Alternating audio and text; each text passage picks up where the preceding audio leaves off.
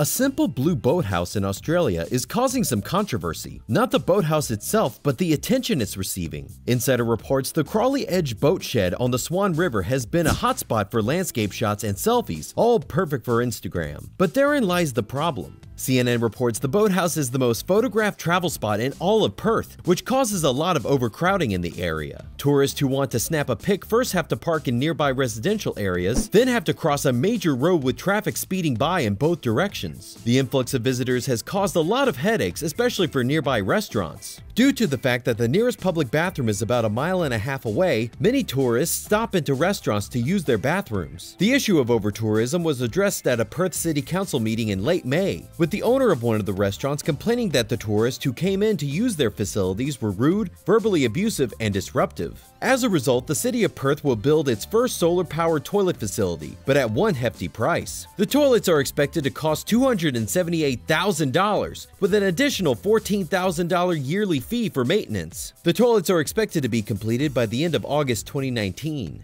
So if you're planning a trip to visit a particular boat shed in the land down under, just make sure to do it after August.